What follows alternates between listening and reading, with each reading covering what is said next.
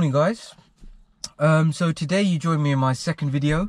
So today I'm in a Range Rover SVR, as you've probably seen from the intro and the thumbnail.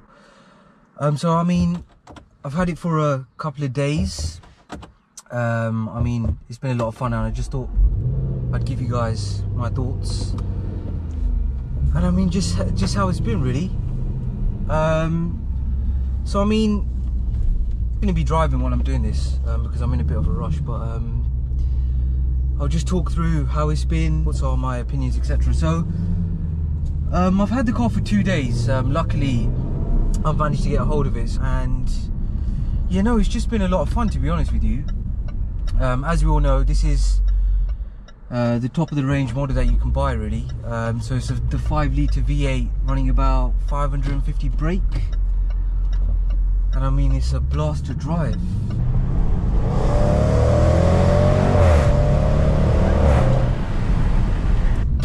So yeah, I mean, I'll talk about the powertrain. So as I just mentioned, it is 500 brake horsepower. And I mean, it's the top of the range one you can buy. No better Range Rover you can buy, in my opinion, really, for performance. As we know, Land Rover specialise in off-roading.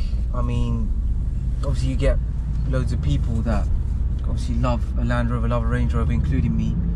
I'm a bit of a fanboy, but I mean, the thing is that the purpose of these cars are for off-roading, so they all have the capability, but yeah, I mean, who's really, half the people that buy them aren't going to take them off-road. So yeah, back to my point, yeah, this car is an absolute monster.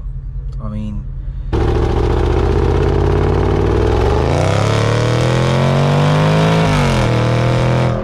probably see from the cutaways and the thumbnail, it's quite a flashy colour. In my opinion, it looks really good. But the name of the colour, sorry, is Velocity Blue. So I mean, really flashy, looks great in the sun, and you'll probably notice that it's got the carbon pack as well. So that includes the carbon bonnet, the fenders, the mirrors. You've got some carbon in the centre here, the steering wheel. So I mean, you've got it in a fair few places. So a nice package. I don't know if I would go for it myself. The carbon bonnet is a bit much for me. I don't mind it, but if I was buying it new, it's probably going to be a 5 to 10k optional extra. So I mean, would I go for it? I don't really know. Yeah, so I mean, yeah, no, a nice colour in my opinion. I think a black would be it's a nice, I know people like the whole blacked out look, but I would probably go for a colour, because I mean, with Range Rovers you get all these different types of specifications, like the Revier, the Overfinch body kits. They all look great. Not saying they look as good as this, but they're sort of punching in some ways. But with this you get the power, right? You can do a bit of this. You can't do that in a normal Range Rover, so I would want everyone to know that I've got an SVR, to be honest with you. So I would want it to be a nice colour and be a bit in your face, because I think this car is a bit brash. But I like that about it. I think it's good in that respect. As you can see, we've got these racer buckets all the way through, front and the back. I think it's a really nice touch. I mean, they're really comfortable. I did do a fair few miles yesterday, just to obviously get some nice shots of the car, so spend a bit of time in it. I mean, they've been really comfortable. I've had no discomfort. You can adjust the seat in any position you want, which is really nice, because I mean, a lot of people are going to be probably cruising this, and it does it really nicely. I mean, as much as a car is aggressive and wants to egg you on and make you do this, it can still cruise around town with ease, which I think is a nice touch. So I mean, it does both things very well, which you would expect from any Range Rover. So yeah, my girlfriend's just hit the loud exhaust button, which is a good thing, because you're about to hear the exhaust get very loud. So I mean, yeah, no, it opens up some of the flaps, probably about around here on the exhaust, so somewhere around there. So I mean, it opens up the valves, and it should get a bit louder now. Whoa, yeah. as you can hear, it gets nicely louder. Yeah, so that was nice. I mean, it's nice to have that button. Probably the best button in the car, to be honest with you. It still feels somewhat nimble. It doesn't feel like a big car. It sort of hugs you and makes you feel like you're in something special, and it is very special. So I mean, the seating position is very good. As I said, you can adjust it to where you want, nice and low.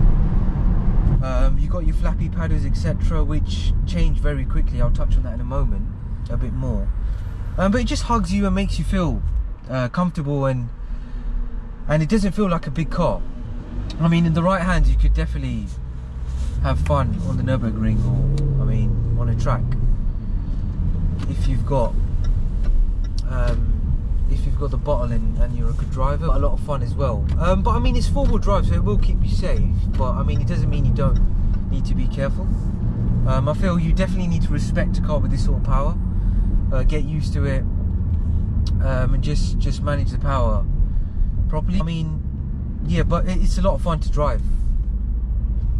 But as I was saying, so in terms of gearbox, so we've got an 8-speed automatic. I think it's the ZF gearbox that is used in the BMW X5. I mean, it's not a dual clutch transmissions, but the gear changes are very fast. Still super fast enough. And I mean, you've got sport mode. You've got right. Where was I?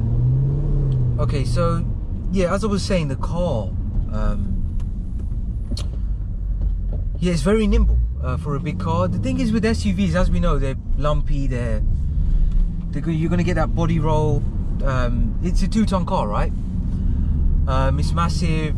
I mean, look how high up you are. But as we know, there's a few, and a very few that have driving abilities. As we know, the Porsche Cayenne is #1. I mean, Porsche's heritage will allow them to make something special that's that big and that. And in terms of an SUV, that's a superior driving product, which is expected. And BMW make a good effort with the X5 in general. This is obviously from Land Rover, but it's been with the special operations from Range Rover. So I mean, they've really put something special together. So that would be the equivalent of AMG to Mercedes, right? It's in a separate factory. It's not made in the same place as a normal Range Rover. So I mean, they've made a serious effort to make something special. So it drives, it's not going to make you feel like you're driving an SUV. You're going to feel like you're in something smaller and more agile, and you do really get that feel. So it's great. I mean, the noise as well, right? It's absolutely brilliant. Let me get this loud exhaust on. Brilliant. Yeah, so I mean, it's very impressive, to be honest with you. I used to own an X5, so I did have a lot of fun. It was a 2012 M Sport 30D. Really good in terms of performance. I mean, only a 3-litre diesel, but it really moved very well. I mean, it had a not a double clutch. It just had an 8-speed automatic, which was a ZF gearbox as well. So I mean, the gear changes were seamless, and I really didn't feel like I was driving an SUV. It felt nimble. It turned corners well. It did not feel like an SUV, and that's the sort of feel you get from this. Nice, in that respect. I'm just gonna give you a bit of sound. I mean, that's with the loud exhaust. It's just absolutely brilliant, to be honest with you. It's just a lot of fun to drive. If you can ever get your hands on one, you can definitely have a fun day with it. Got police officers next to me, so I need to slow down. Hopefully they don't pull me over after what I just did. But I mean, I'm not really driving that fast. Yeah, so a great car overall in terms of power, looks. The seats are brilliant, as I touched on, really comfortable, nice place to be. In terms of options, as you can probably imagine, the options list is quite extensive. Stock, you get obviously you get electric seats, cruise control, head-up display. I mean, these sport seats, all the standard. Heated seats. I'm not sure if the cooled seats are as standard. I mean, someone can throw that in the comments if they know a bit more than me. I do apologise. I probably should have done a little bit more research. Yeah, chuck it in the comments. See, good. I mean, even if you go for the base spec, which begins at a whopping £100,000. I mean, you get a good car, but you know, with Land Rovers, they don't mess around with the options list. You can spec 20-30k on without even trying too hard. I mean, they do keep a nice long options list, so you can really spend some cash with them, because I mean, the average Land Rover customer or Range Rover customer is someone with a fair bit of cash. 100k base price, you can buy one brand new, but the great thing is that depreciation is initially very high. So I mean, this car is 2018, so what, 2.5 years old now. And I mean, yeah, you can grab the non-facelift. So this is the facelift at 2018, but you can grab the non-facelift for about 50k. 50, 60k ish, 70 I saw one approved from Land Rover, so you get the extensive warranties, etc. But I mean, you can grab one used for 50k, which I think is absolutely brilliant, because I mean, like I said, the base price from Land Rover is 100k. So I mean, you could buy one that's 5-6 years old and get it for half the price, and you're probably getting most of the car. Yeah, so a really fun place to be. I mean, like I said, in terms of driving ability, it's absolutely amazing. Offers a great deal in terms of looks, performance, and just an overall package. So would definitely highly recommend getting this car. Like I said, I've only had it for a couple of days on this occasion, but I definitely want to spend some more time in it. So when I go for a long trip, or if I'm going to be possibly looking to get something of this caliber, it would definitely be right up there. I mean, yeah, no, it's a brilliant car. Yeah, so what I was saying about the ride, so the ride is, it's a good ride overall, but around town what you're going to see is quite harsh.